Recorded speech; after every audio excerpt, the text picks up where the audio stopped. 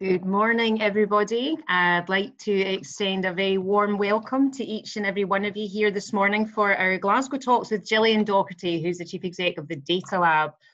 Now, we're continuing our digital technology theme today, following on from our session with Mark Logan just a couple of weeks ago. And as you'll probably know, Mark was the author of the Scottish Technology Ecosystem Review. Now, we're very fortunate to have Gillian here as one of our very first chamber webinars at the outset of the lockdown. She joined us and gave us some of her own insights in terms of how she was able to respond with her team at Data Lab to the initial conditions of the lockdown environment. And I think even to this day, we're still following many of those suggestions and recommendations, including over communication with the team today. And I know that we had a lot of feedback from our members and all of you saying how valuable you found that. So today we're going to get some different perspectives from Gillian. But first, before we crack on with the session, I'd just like to extend a very warm thanks to our Glasgow Talks sponsors for their ongoing support, and that's indeed the University of Glasgow's Adams Business School and the Clydesdale Bank. We're going to have a question and answer session built into today's session, although Gillian and I are going to treat it as more of a conversation rather than a formal presentation. So we will ask you to use the chat function if you would like to bring a question in. I would ask if you wouldn't mind when within your name context, if you just say the company that you represent and then the question thereafter, and I will do my best to bring that in. If we haven't managed to cover your questions, I'm sure that Gillian will be happy enough to allow us to come back to you with any specific things that you've raised if we aren't able to cover it during the session. So it's terrific to have Gillian here today. She's also our very own Deputy President here at Glasgow Chamber of Commerce, so she wears many hats. I get the great pleasure of being able to give you a little bit of background to Gillian. We've known Gillian since she was in her IBM seat and have worked closely with her along that journey through her own career as she transitioned through to the Data Lab. She's currently the Chief Executive of the Data Lab, and I'll let her tell you a little bit more about that in due course. But it's basically got a mission to help Scotland maximise value from data and lead the world to a data-powered future.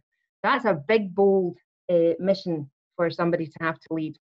Now, she was appointed an OBE in the Queen's Birthday Honours in 2019 for services to information technology and business, and I certainly remember that was a massive highlight for Gillian last year, and she was rightfully very proud to get that accolade. As I've said, she was previously at IBM for a long time, I think, many decades, and she was a visiting professor at Robert Gordon University. She's been a TEDx speaker, and she was also named the Digital Leader in 2018 for the UK. So this is we're in very accomplished company this morning. She was also named the Chief Executive of the Year at the Digital Tech Awards in 2017, and was in the UK's top 10 most influential people in data, according to DataIQ. Now, today, as I've said, we're focusing predominantly in the tech space, but with a focus on data and AI. Now, many of you will have been hearing a lot about data in the press, particularly around the COVID response. And for those of you who were able to join us with the session with Professor Jason Leach just a couple of weeks ago, data has been talked about a lot in terms of how it's driving decisions. And of course, that's very topical today as we sit poised, ready to hear what iteration of next levers of lockdown that are going to be pulled, both across the UK and in Scotland. And Jason was very, very focused in this is data driven. Every single data decision is pushed by data through 4 different lenses. And it was a fascinating discussion. So we're going to unpick that a little bit during this conversation today as well with Gillian. But Gillian, many thanks for joining us today. I think what would be really helpful to start off with is for those of us in the room who are perhaps not so familiar with what Data Lab actually is, could you just tell us a little bit about the organisation, what it does, and what business you are about? Sure. Look, thank you very much, Alison, and thank you to the Chamber for the opportunity to join you this morning. And thank you to you all for joining so early on a Tuesday morning, another call. So it's great to see you all. And the Data Lab has been a fantastic, I guess, journey, and it's been exciting to be involved in from its inception just over 5 years ago. And we're part of a bigger Innovation Centre programme, which was born from an understanding that our organisations as a whole in Scotland didn't invest in research and development to the same levels as our European or global counterparts. Investment in R&D is one of the indicators of better sustainability for a business and organisation, helping them to innovate and build new products and services. And also through the lens that we had some world-leading academics who worked with organisations around the world, but didn't necessarily work with an organisation down the street. So from that understanding and foundation, the Innovation Centre programme was born. It's predominantly funded through Scottish Government and its agencies, with the mission to drive economic and social benefit in our particular areas of strength or focus. And for us at the Data Lab, that's helping organisations innovate through data science and AI. As Alison mentioned, our mission, it is a big mission, but we believe one that actually we should go after with a certain vigour and passion.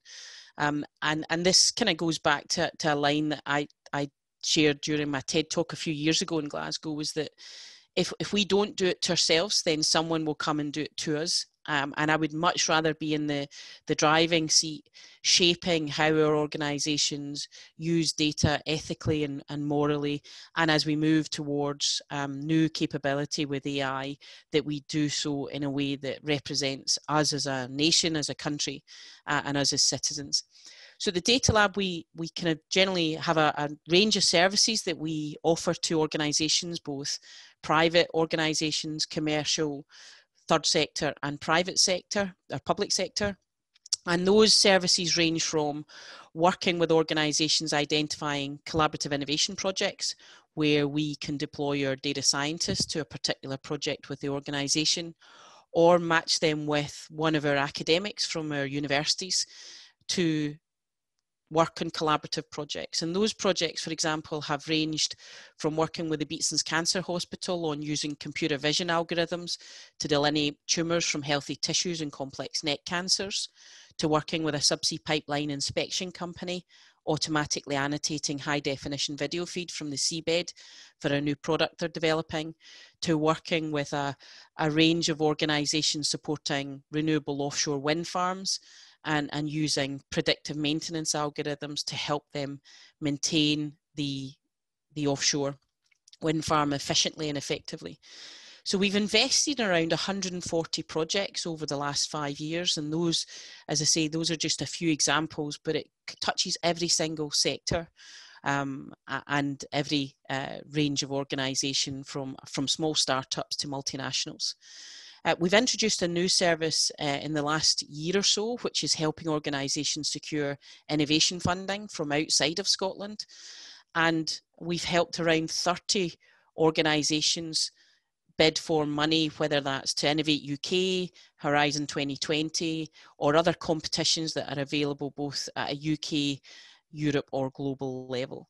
And during that process, we've helped secure around £9 million of additional innovation funding into Scottish organisations, which is excellent to see. We've got a big range of skills and talent programmes, and I think we'll cover a little bit more of those in detail during the call. But they range from our Masters programme, where we fund studentships for Masters, and just hopefully in the coming weeks, we will see our 500th data science Master's student graduate. And we pull that cohort together for Meta Skill Training Innovation Challenge Week. And it was great this year to work with the Glasgow Chamber on a circular economy challenge. And some of the ideas from the teams were absolutely fantastic. They worked over, all 155 students from this year's cohort worked over a week virtually to come up with ideas and share those. And I think we saw some of the results shared in the recent magazine from the Chamber this week. We can fund industrial doctorate programmes. We partner to run continuous professional development courses and content, and we've developed leadership training. So one of the things we realised a few years ago was one of the biggest inhibitors for organisations doing more with their data was the awareness of leadership teams, executive teams and the boards of driving value from data. How do they begin? Why is it important for their business? How can they drive competitive edge? how can they get themselves into a position where they're disrupting the market rather than being disrupted? And so we've built a range of leadership training content, including an online learning course, which is actually free and running at the moment. So if you're interested in learning more, join in, and we've had over 2,500 people now through the online learning course, and around over 1,000 through the face-to-face content as well, obviously pre-COVID lockdown. And then building all of those things, you need a solid foundation of community, as building a robust and supportive data community, not just here in Scotland, but out internationally. So building those international links across the world, such that we can support foreign direct investment opportunities, trade opportunities for our organisations who have data products and solutions, all the way through to attracting an international audience to come and see what we're doing in Scotland and why it's important. So it's a very quick run through, Alison, of some of the things we do, but I'm sure we might get a chance to explore more in detail later. That's fantastic, Gillian, and a brilliant scene setter indeed. Now, I suppose the last 6-7 months has just been quite an extraordinary time. As you've been going about your business, have you noticed that there's been a substantial shift to either increase or indeed decrease demand for the services that you're offering? And, you know, what have you had to do yourself as a leader and also with the team to enable that shift? Sure, no, it has been interesting 6 months for all of us. In terms of one of the areas that we were surprised we saw a huge amount of focus in was the external funding applications. So we got approached by a lot more companies looking to innovate and do things differently, even early on in the lockdown. And that has been really positive, because actually we've seen quite a lot of success. So we supported 4 companies to secure funding as part of the COVID call that Innovate UK had, each securing 50k of innovation funding. One of those based in Glasgow, Game Doctor, who build game technology to educate those in health and well-being. So they were building an app to educate school children on COVID, for example, and raise their awareness of what's going on. So I think external funding has seen a significant increase. And I think all of the funding support packages that both Scottish Government, UK Government and others have made available have been highly sought after. But the area that we play is funding to actually innovate. So actually companies were not taking their eye off the ball in terms of innovating even through this period. We've certainly obviously not been able to deliver a lot of the services that we have face to face. We've seen probably certainly a dip in the leadership demand early on. That is now starting to come back. I think a lot of people just kind of paused to take stock of where things were for their own organisation and reprioritise. But I think the realisation, certainly over the last 2 months, is that actually we do need to get on and do the things we wanted to do for our business. So those services are slowly coming back. We've been excited by our new cohort starting, our master's cohort, and actually the universities have been positive about the response they've had from the studentships that we offer, which is great to see, albeit actually we'll see a much staggered start date for some of those masters right through into early 2021. For most of our projects have continued remotely, and that has worked well. We did see, obviously, we took a big hit in the master's placements because most of them take place face-to-face. Last year we had secured 100 placements in industry for our master's students, and this year unfortunately we couldn't quite match that by a long way, but we did still manage to secure just under 40 virtual placements across a whole range of industries for our master's students, and we're now seeing the outcomes of some of those placements and projects that they worked on. So it's definitely been swings and roundabouts, Alison, some up, some down, but I certainly feel in the last 2 months people are realising, we can't pause anymore and reflect. We need to keep moving forward. So you're talking a little bit about leadership there, and I think it'd be interesting for everybody in the room to hear a wee bit more about that. So you mentioned obviously you've got your masters, you've got leadership specifically, and then you referenced the importance of leveraging data and the value of data at senior management at board level to enable that disruption and innovation. Have you noticed, or are you starting to change the way you're taking that leadership proposition out? Climate change being just one example that's very much back in the centre of people's minds as they enable recovery, and how do they do that in a better way as a result of this particular crisis? And you know, we are very passionate in Glasgow here about all things climate change and circular economy here in the chamber. So have you got any observations on any shift in intention in terms of leadership and things that maybe people in the room might want to be aware of?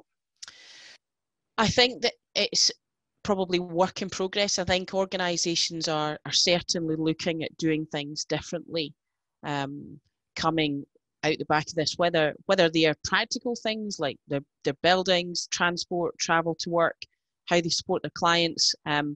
There's been a huge amount of innovation, not just in the public sector, but in the private sector as well, of having to do things differently. And that has given organisations, in some cases, actually a huge level of confidence that maybe they didn't have before, that things could be done differently. And that's quite exciting to see. And certainly the reports I've read is we won't quite ever go back to exactly the way we were. And that's just evolution. That's human nature. But it'd be really great to see how, as we come through this, through 2021 and beyond, how some of the innovation and some of those collaborative partnerships that we have seen work so well in the last 6 months, the barriers coming down, we just couldn't possibly do that, or we couldn't work with them. The landscape's changed, and it'd be really exciting to see how we maintain that level of innovative collaboration between organisations and within organisations that we've seen. Innovative collaboration, very interesting, yes. And again, that's something where some of the we've been involved in with circular economy and the climate change has been powerful, because it's unlikely collaborations or unexpected collaborations that are yielding some of the greatest creativity and innovation. So that's really interesting to hear. Now, in terms of data probably will mean a great many things to people in the room. So if we were going to unpack that a little bit, we've got, the data suite, we've got big data, we've got open data, we've got actually a very granular level issues around GDPR data. It will mean many things to people in the audience. So could you maybe just tell us a little bit about what those things are, and what do you think the biggest barriers are for organisations to do more with their data and to drive that added value that we were talking about earlier on? Yeah, it's a question that gets asked quite a bit. So what is data? Well, it's really just any bit of information, and it's not anything new. I did a talk last week for a school kids competition called Stat Wars, and it was on the World Ozone Day. And I was doing a wee bit of research for it. And back in the 1970s, Sherwood Rowland and Mario Molina were doing some data analysis of the impact of CFCs on the ozone layer. And their data analysis led to every country in the world signing up to the Montreal Protocol, which bans CFCs and has helped the repair of the ozone layer. And I think David Attenborough called it I'll get the words right, the greatest planetary action of our time. And it all started with two scientists looking at the data. And that's quite exciting. And when you explain that, and when I explained that to the group of school children I was talking to, it can start with just having an interest in a question. So it's all about having a question you want to answer.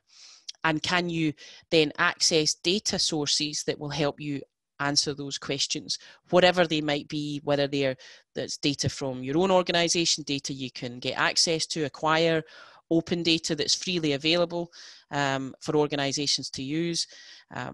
Then it's essentially at its heart, and you asked about the barriers, it's about asking questions. So it's asking whether the right question, the business question, the strategy question, the what should we do next question. It's got to start with the right question, because several years ago, the hype was around big data, and it was like, right, we'll just bring all the data together and we'll give it to these clever folk data scientists, and they'll tell us something we don't know. And it's like, no, hang on, whoa. Yeah, you've got to start with a question you want to try and answer, because otherwise there's no point, that you will not make great progress. So starting with a question that you want to try and answer, do you have the right data? Do you have the team in place? Do you have the leadership? And indeed, we've done a piece of work over the last few years that's culminated in and you'll be able to get, I'm happy to share this, a kind of customer readiness matrix in terms of your organizational readiness to do things with data, and your data readiness. So where are you on the data maturity level? And from an organization perspective, what are the key things we think you need to be able to help you, whether is that's leadership, strategy, investment, infrastructure, governance, and that covers both the legally, GDPR, other regulations if you're in a regulated industry, but also ethics, which I think is a key element as well. So the biggest barriers, I think, is awareness, leadership, then skills. How do you build the right teams? How do you get the right data skills you need, the right leadership skills you need to be able to maximize the opportunity for the organization? Wow, a lot in that, right? So I think there's some really, really punchy stuff in there for the audience there, in terms of, you know, drilling down to the correct question. And actually, sometimes that's really difficult. What is the question you want to answer? And then how do you go about making sure you've got the right team, the right leadership? And I'm sure everybody will be really happy to receive the customer readiness matrix if you are indeed up for sharing that. So thank you for that.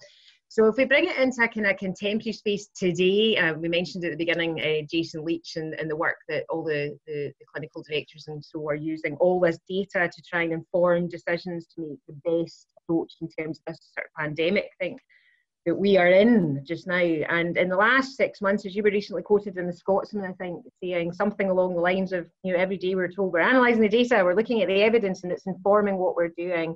And that's been a big fundamental shift in terms of language and also direct intention at a much more public level. So do you think that there's been an impact on business and the business community in terms of greater awareness of understanding of what that means to use data in that way and how it's deployed? I think so. I think the context of the quote was generally, I think we've raised the level of the citizen awareness, or citizens' awareness of data, because every day we're hearing that same, you know, that same quote, and I think that's only a positive thing. And I said something similar a few years ago during the Facebook Cambridge Analytica scandal, as awful as it was, and even more's coming out now about how these social media giants use data. But actually, it made more people question what exactly is happening. What is data? What are they doing? What are they using? And I think organizations are looking at different levels, and depending on where their priority is through the pandemic, from survival, so the resilience data, financial data, planning data, modeling data, lots more modeling going on, I think, in organizations that maybe they hadn't quite had the same lens through that, because we were, you know, what happened last month, or comparing numbers to last year and quarter on quarter, and all of those things, and supply and demand and cash flow. You know, organizations were regularly doing this. Now I think there's much more horizon scanning, resilience planning, forecasting, modeling, prediction, and then seeking other ways of doing things. So again, putting that innovative question in, is there a different way we can do this? And I think that not only is the pandemic, I think we've seen a transition to that over the last few years. I think we've still got a way to go. I don't think every organisation is quite there yet, and that's not a bad thing. You know, we get a lot of organisations that come and talk to us and say, we've got all this data, we don't know where to start.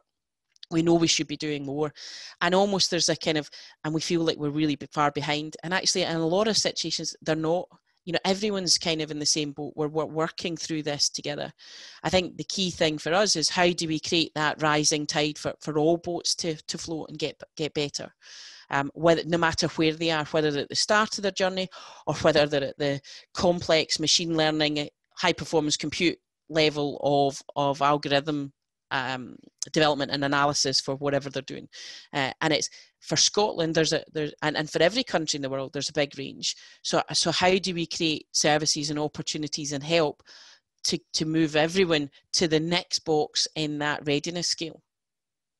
And I suppose, given that the sort of speciality of your organisation is data and AI in this whole field, is it fair to actually ask you the question, are you doing that yourselves? I mean, are you asking questions yourselves of your own modelling and how you're behaving and how you're doing things? And if so, are you able to share what that's been like and how you've gone about that? Because I think that would be tremendously helpful for people to hear.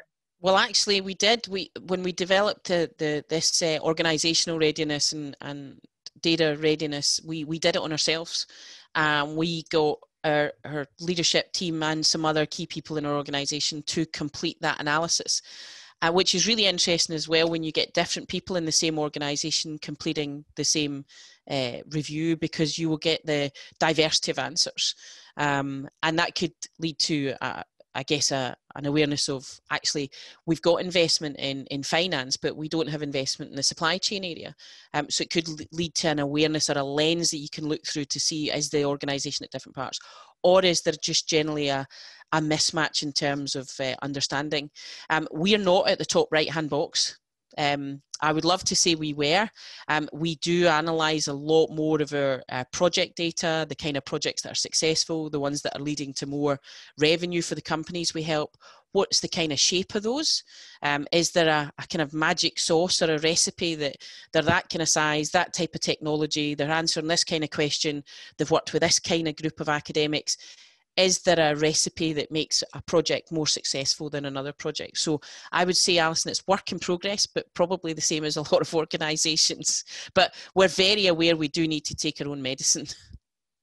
Yes, and that's not always easy to do. I hear you. So thank you for being so honest about that. Now, I'd like to kind of take you into the space, because you brought it up there around ethics. Now, I did recently watch Social Dilemma on Netflix, and I'm sure some of the audience will have also watched that. And that was certainly an eye-opener, and I suppose a lot of things that were said in that are not a surprise, but I suppose seeing it all in the one space at the one time was a little bit of an assault on the senses. And I think, you know, for those who have not seen it, it's a documentary really with contributors from all the big social media creators, inventors, engineers, vice presidents, and so on and so forth, former ones I should add, who are giving their perspective on what we're doing to ourselves at the moment, and it's absolutely fascinating. So the bit I would like to hone in on around is the kind of observation that Facebook doesn't sell data, for example. The observation was made around it's what they do with the data. And then there's all kinds of throwaway comments made about the whole ambition as a machine around commercial gain for the advertisers to make us as individuals shift our behaviour by 1%. Wow. And the resulting, you know, negative, deliberately executed, addictive behaviours that they're trying to instill in us in order that they get that commercial gain. Mental health issues, a whole lot of stuff in there. So I'm not going to take you into that bit, but what I would like you to do is to talk a little bit about the role of AI and the observations about artificial intelligence already ruling the world, and how these algorithms that these guys and girls are creating have a mind of their own, and that humans have lost control of the systems already. So what are your observations on that, and how data and artificial intelligence are being used, and what would you say is particularly cognizant for the business, what's particularly of relevance for the business community to take cognizance of? Yeah, that's a big question. Thanks for that, Alison, on a Tuesday morning. And yeah, I did watch Social Dilemma, and obviously closely followed all of the Facebook Cambridge Analytica. I interviewed Christopher Wiley, who was the whistleblower for that 2 years ago. So it's an area that I guess I'm fascinated by in lots of kind of different ways. In terms of the nudge behaviour, what I found fascinating about the Social Dilemma is the classes. You know, Tristan Harris, who's one of the key execs, ex-Google execs. You know, there's a classes at Stanford on cognitive behaviour and how you nudge people. And the whole kind of premise is the business model of these social media giants is is the advertising. So it's about eyeballs. They're feeding you things to try and keep your eyeballs on the screen such that they can increase their advertising revenue. And they're trying to find any way of doing that at its core. And they have built, machine learning algorithms that that learn essentially what will keep you most with your phone or on these platforms longer than otherwise. And these algorithms learn with all of the data they're gathering from everyone that participates in these platforms. They're learning more around, well, actually, I need to feed you this next thing. And I think the docudrama did it very well in terms of how they articulated that in a way that was important. In terms of the scary side, I think that came through quite clear a few years ago, was behaviours around how they're manipulating you to think like a herd of others. So they will only show things on your feed that reinforce certain behaviours. And that's almost the really kind of unpleasant, scary element of this. In terms of businesses, it was really interesting. They had a whole range of ex-executives who clearly had all operated in this space, and now have made some awareness that actually this isn't right, and have stepped back from it. And many of them now are founders of humane technology type organizations and organizations that are wanting to shift this balance. In terms of business organizations, I think what's really key is embedding those ethical and moral questions all the way through, particularly if you're using, if you've a direct B2C consumer and you've got customer data. Are you doing things that align with your values as an organization and the values of your customers, the values of your suppliers? It should never ever be a bolt-on at the end, and there's been a lot more, should we say, dialogue, questions, research papers, help around that ethics and moral space in the last 2 years than there was before, certainly, and a lot of that came out of that Cambridge Analytica scandal and the questioning there. So I think for us, it's about having the diversity of teams working on these things, because actually if you don't have a diverse team, there's a great saying, if you don't have a diverse team building the algorithm will be biased. Diverse teams working on these things, ethics and built in all the way through, contemplating and trying to think of the unintended consequences of some of these things, but also a plan, because there will, you just can't, I don't think, in every circumstance conceive a possible outcome or unintended consequence. So how are you going to react if something happens that is unintended? What is your approach to that? Should that happen? Because you unfortunately in a lot of circumstances you can't foresee everything that might happen. So it's really complicated space. But what was encouraging, towards the end, is that actually there's some technology and data science and AI have made huge differences. So it's about balance. It's, I mentioned that project earlier with the Beatsons and cancer. There's a fantastic project we were involved in with Fit Homes in Inverness, building algorithms that monitor or take data from sensors and predict when tenants have a higher probability of falling. And that, combined with other technology in the home, have allowed people to have for their first ever opportunity to live independently. So there are huge positives from technology. But we must be cognizant and aware of those unintended consequences and sometimes, unfortunately, the bad actors that are also at play. Not here in Scotland, obviously, Alison, but elsewhere.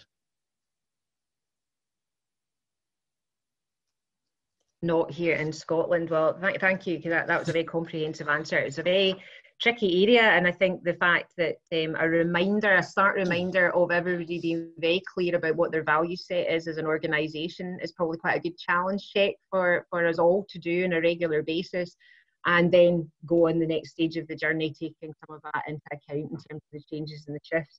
Now, I suppose on that note, let's look a little bit around the skills agenda and perhaps the next gen skills and what's going to be required and what's coming through. So, you know, the Chamber obviously hosts the Developing Young Workforce Glasgow Regional Group here, and there are some exciting discussions underway at the moment around hopefully responding to some of the more recent digital recommendations that have been made, and we'll come on to that shortly also. But in terms of digital tech and how technology is embraced into the curriculum, and how that's done in a more robust way in terms of, you know, computing and digital being seen as comparably important to the likes of maths and physics, and how we go about all of that through partnerships with local authorities, education departments and government and so on and so forth, and Skills Development Scotland. How big a challenge do you think it's going to be to change the talent pipeline? And I'm going to say that in the context of what you've just been saying about values, and mindful that this next generation obviously will have a slightly different value set, which will be possibly much more in the ethical space and the climate ambition space and so on and so forth. But how difficult do you think it's going to be to get that balance between new coming in and boards making decisions at a strategic level, and how those two worlds connect and meet? I think, is it a challenge? Clearly there is a level of challenge there, but you know, I also listened to Mark's session 2 weeks ago, and it was also put to him about the skills and how difficult it will be to change the school structure and things. Kind of my view is we've got to do it. We don't have a choice. This is the future. This digital skills more broadly in every job, but actually the core of enabling our organisations to take opportunities, we've got to do something more, and the key thing is we can do it in we can do lots of smaller things, and that was also Mark's point. You know, the work that is being done in Smart STEMs, in Tony Scullion, who's a fantastic advocate and computing science teacher, with Turing testers and encouraging more girls into computing. It can be done. There was just this week actually, Professor Sue Black, who's co-founder of Tech Mums, a big, you know, she led the campaign to save Bletchley Park. Durham University hired her with a specific focus of getting more girls into computing science. And this goes back to our diversity comment earlier. And they have doubled the number of girls getting into computing science at Durham University in 1 year. And, you know, everyone say, no, how did you do that? You know, it's impossible. And they just had some really clear things. They went out and spoke to girls. They made sure that actually all of the open days, there was 50% male and female lecturers, 50% male and female students talking to the future students. You know, there were some really specific things, not massively difficult, that they did.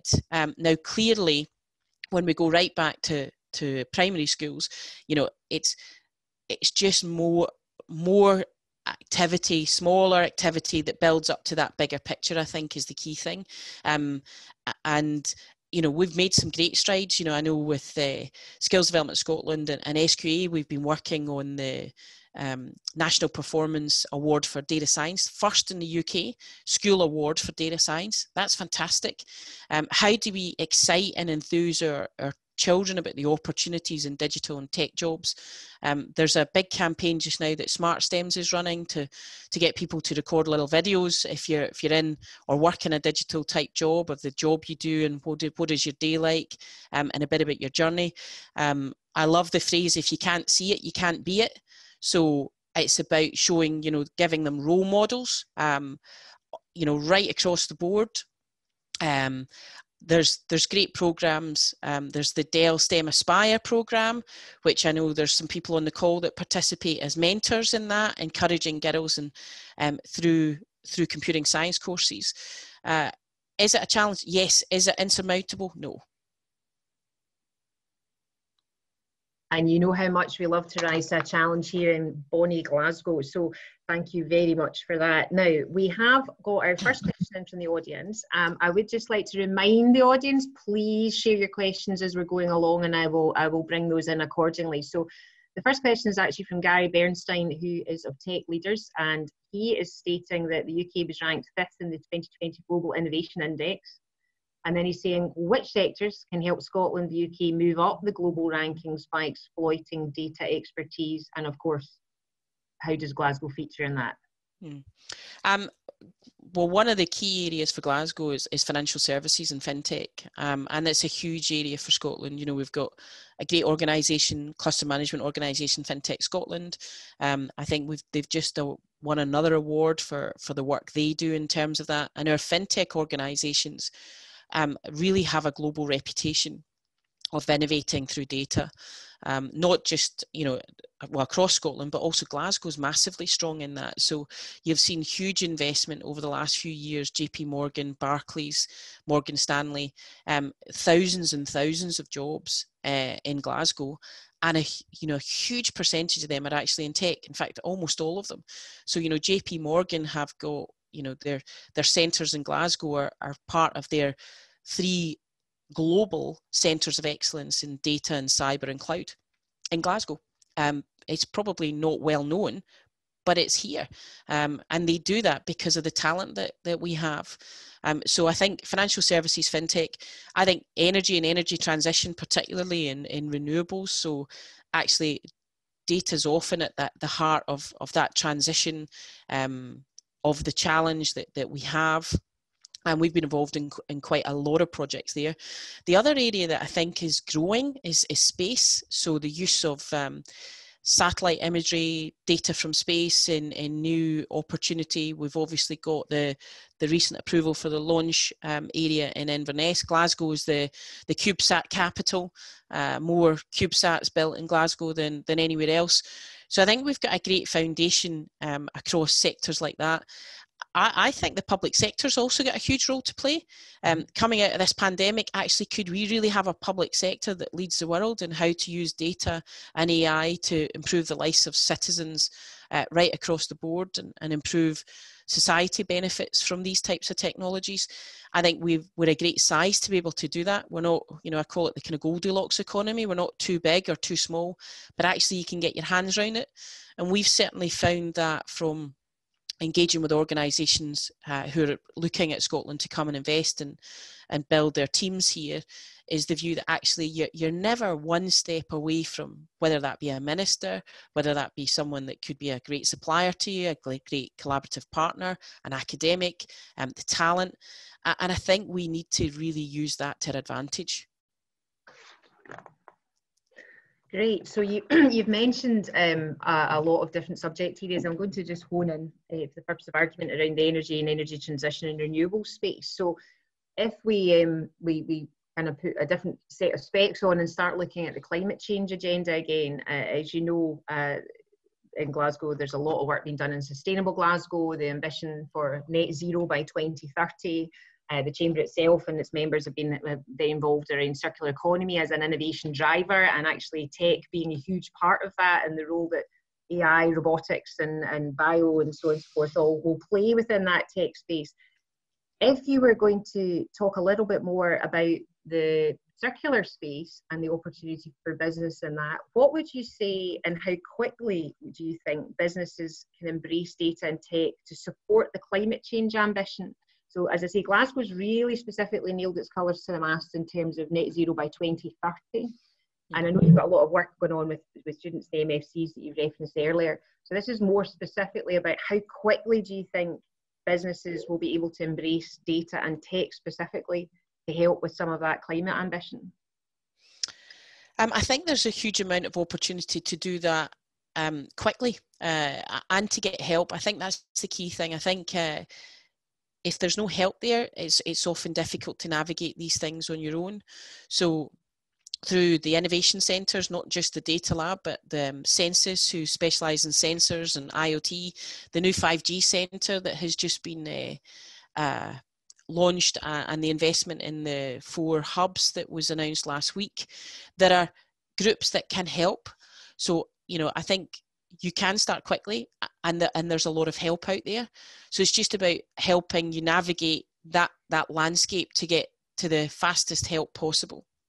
There's other opportunities for funding. Digital Boost has just been announced, another set of funding that will help organisations in their digital journey. Digital development loan, 0% interest up to 100k. So there are programs, and then you've got those kind of more or larger competitions like Innovate UK, Industrial Strategy Challenge Fund, and others, where you can get access to funding that can help you on that journey. So I think my key thing is don't do it on your own. Reach out and get help through the Chamber. The Chamber can connect you with other organisations that can help. And can you move quickly? Yes, you can. But you'll move much more quickly by getting help from the right organisations and support, including funding if that is possible. But that will make it much more achievable in a quicker timescale than trying to do these things on your own. Okay, so you've mentioned also during the conversation here today, you've mentioned Mark Logan's report, and we mentioned that at the outset as well. So he was just here with us 2 weeks ago, and he's the author, as I say, of the Scottish Tech Ecosystem Review. Would you like to just share some of your thoughts and observations on that report? And dare I say, do you think it's ambitious enough? That's a good question. My thoughts is, I think it's an excellent report. I think it's one of the best I've seen, and I think that echoes a lot of the commentary that's come out about the report. I think it's been very well received, not just by government but by other organisations. I know the Fraser of Allender Institute, for example, were really positive about it as well. Is it ambitious enough? I think it's yes, but I think it's ambitious in a way that is really practical. He clearly laid out 34 or so recommendations. They were very well articulated. He shared how he thinks that could be done, how the process could be managed, how you actually need to look at it in the round and not at each, break it down into individual things and measure them to death. I think he articulated the opportunity, so bridging that gap between the narrowing of the funnel and the widening of the funnel well, and the priorities in terms of education first, the kind of infrastructure ecosystem but second, and then the funding third was the right way to go, because as he said, you could give a company £10 million, but actually if they can't get the talent they need to develop, it doesn't really matter. So there was some short-term, really quick recommendations that can be done and start to impact the widening of that funnel quickly. And then the longer tail element is certainly around that restructuring around education, the importance of computing science, and that tail that we're going to need to bring through people who are currently in primary all the way through to the entrepreneurs that he talks about. And then within the report, he talked, he had some very specific things around a programme of support and how it can be measured across his recommendations, but specifically in the area of local versus global optimisation. And if we take that back out again, can you tell us what you think about the challenges in that area in terms of the local versus global ambition? Yeah, so it might just in case people haven't read the report, the local versus global, it wasn't generally a kind of geography thing. It was more around how you measure the interventions. So generally, and this is probably not unique to Scotland, but essentially, and I can say this because I do get public funding to do the work that we do at the Data Lab. You get a set of KPIs and you will do 10 of these and 5 of those and 15 of those and 55 of those.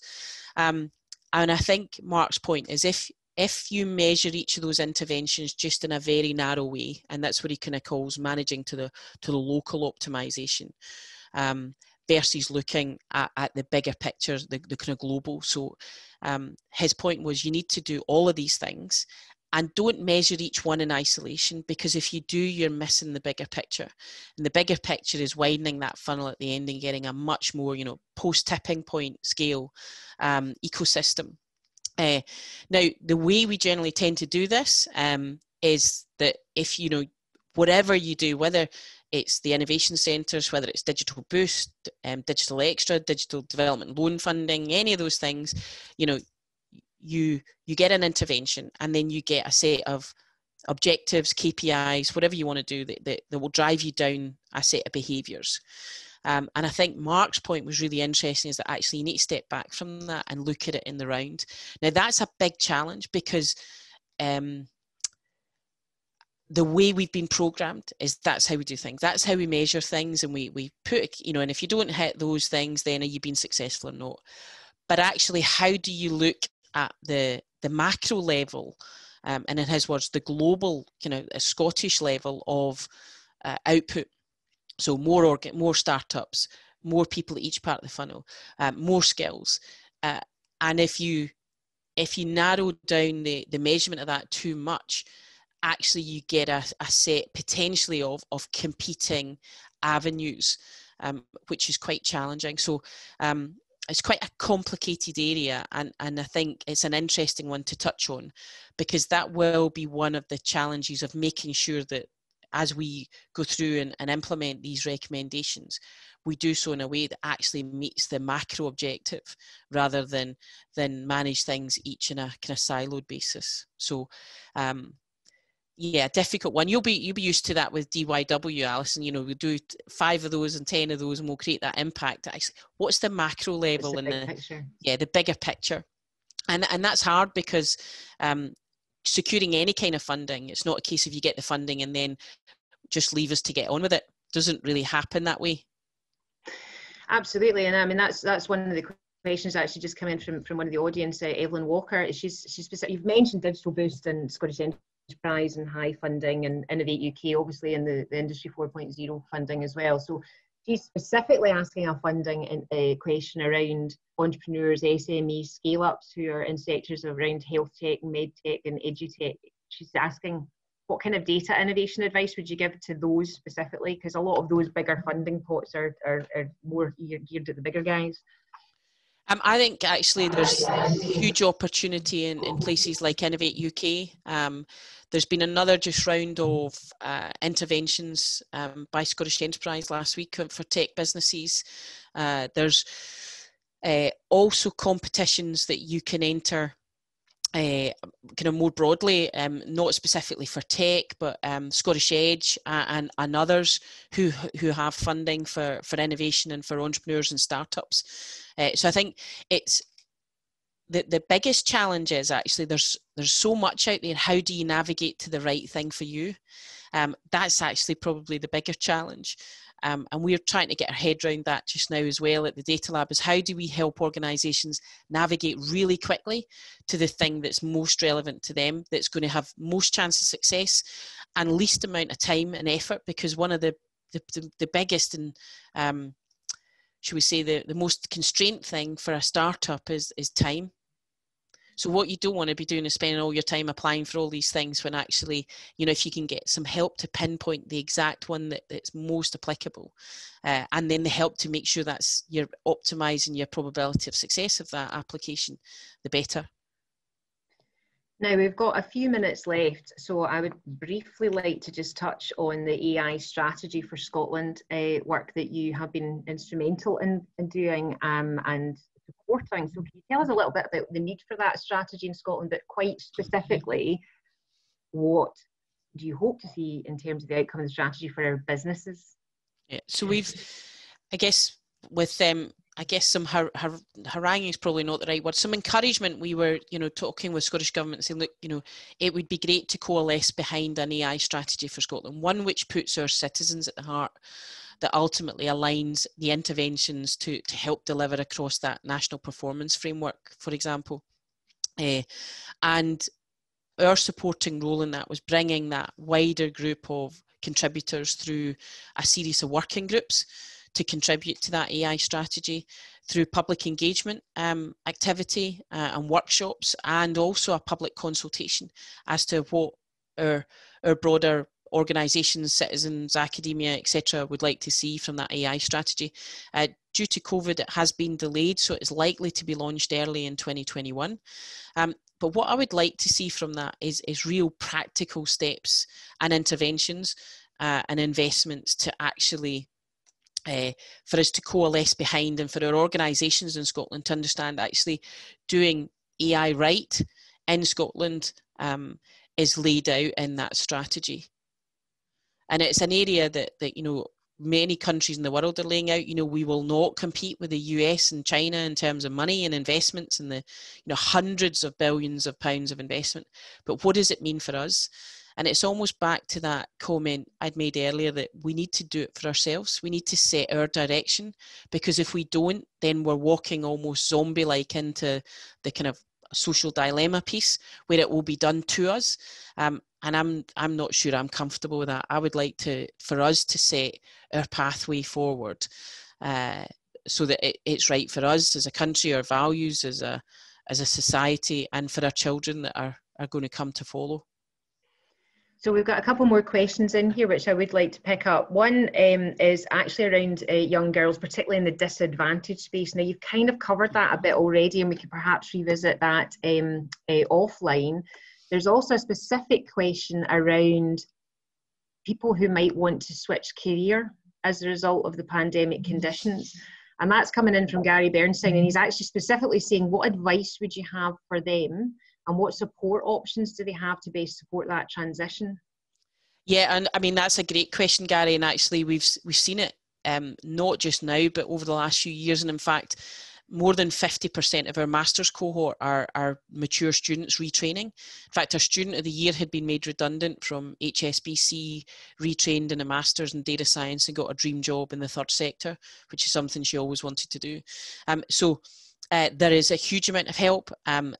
Our master's is just one of them. There's a whole suite of courses at Code Clan. There are more work being done right now by the college sector in terms of content. There's about to be a new announcement for data skills and work vouchers that will become available to do data courses through probably the college sector over the next year. So I think explore the opportunity. The other thing is there's some great meetup communities and things to get involved in, just to get a taster. In fact, Equate Scotland, and this might not necessarily girls, but women are running a session in a few weeks, a kind of 3-day taster session. We are doing a day on data. Code Clan are doing 2 days on software engineering, to give a group of women the opportunity to explore and to test, you know, is it this path or that path I want to go down? And we've got some great examples of people who have done it really, really successfully and made that transition. So again, there's a huge range of places to go and get help. There's another, you know, suite of offerings for apprenticeships as well that may be relevant for some people. So yeah, probably worth a list, Gary, to help to point people to. Now, Gavin Smith earlier on asked a question specifically about Edinburgh and Edinburgh's ambitions to be the data capital of Europe outside London. And, you know, do you think that that's something that any one place can own? And he's specifically saying, do you view this as a sector specialism or an enabling platform as part of that? And in addition to that, I'm going to say, as a closing question within that context, what's making you most excited about Glasgow's future in technology and specifically in data? So about Edinburgh's ambition, I don't think it's a bad thing to have an ambition. You know, it's the anchor of the large piece of funding through the Edinburgh and City Region deal, which actually stretches from kind of St Andrews right down to the border. So it's kind of bigger just than Edinburgh as a city. I think they have a huge amount of foundational capability through the university, through the work they've done in entrepreneurs, through the work around tech startups. It's the most buoyant outside of London. So I think there's some great ingredients there. Actually, for me personally, you know, we're Scotland's innovation centre. So I think Scotland is, for me, an area where actually we can have great strengths across our entire country. And I think that should be our ambition. But actually, and Edinburgh are a key part of that. So I don't think it's about owning. I think it's great to have an ambition, but actually our entire country has opportunities in all of the various regions to lead in some way, and whether that's through a particular sector focused, whether it's tourism, renewables, space, financial services, fintech, then there's great strengths across everywhere, or I guess foundations that we can build on. And for Glasgow, I'm really excited about the opportunity from Glasgow. I mean, we've seen huge investment from the big guys. That's a great foundation to start from. What I'd like to see now is that buoyancy of entrepreneurship and startups through to the kind of larger growing tech businesses, but also our industrial heartland of Glasgow. Actually, all of those companies can use data better, whether it's Weir Group or Babcock, or actually that industrial heritage as well. It's not just about the new tech startups. Actually, if our organisations, no matter what sector they're in, can use data and AI to improve and build new products and services, build operational efficiency, that's a great thing. You've got the National Manufacturing Institute of Scotland being built in Renfrewshire. You know, you've got a huge wealth of different industries that can all benefit. So I think it's about taking those organisations on their journey, but also then enabling that new kind of tech ecosystem through the innovation zones that the city has, both on the foundations of Glasgow and Strathclyde universities. Super. Well, listen, what a tremendous extent of content we've gone through today. So thank you very, very much for being so thorough and frank and honest. We've covered everything from AI, data, global to local. We've talked about the observations around businesses' intention to innovate, which has been quite a significant transition over the last 6 or 7 months, and that confidence to do things differently. A very clear message, which is have the right question that you want to answer as a business, and some of the subcomponents within that. Then you've mentioned around the modelling data and the shift in terms of how businesses are wanting to behave. We talked a little bit in the ethical space and the moral implications of that, and just checking in with your own value set as a business and the influence of the skill set.